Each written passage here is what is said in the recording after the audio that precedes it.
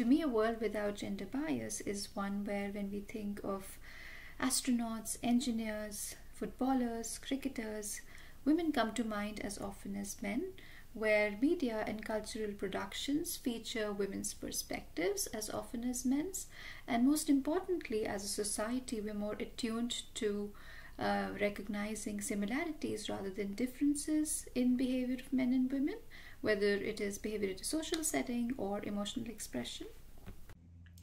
Because I believe gender bias starts from when we are born. If I had to think about a world without gender bias, it would have to be one without the colours pink or blue, or indeed any other colour that replaces that dichotomy. A world without gender bias is a world where women are not marginalised and are not regarded as inferior with respect to their intellectual abilities compared with men. Whether we are women or men, we can be different.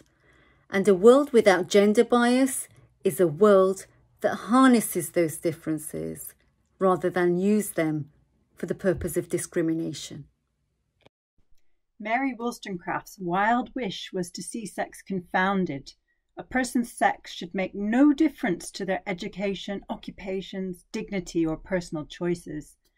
This is a world in which we do not discriminate genders of people for any purpose other than medical necessity. While I agree with Simone de Beauvoir that to be a woman is to have lived in a female body, it's still possible to imagine that the symbolism and expectations surrounding this type of lived existence could be eradicated. A world where gender bias does not exist looks like a peaceful, happy world. A world where diverse groups of women are included, involved, and participating in every aspect of sharing power, where women unite and strengthen the world through education and learning. Because where gender bias does not exist, women influence change.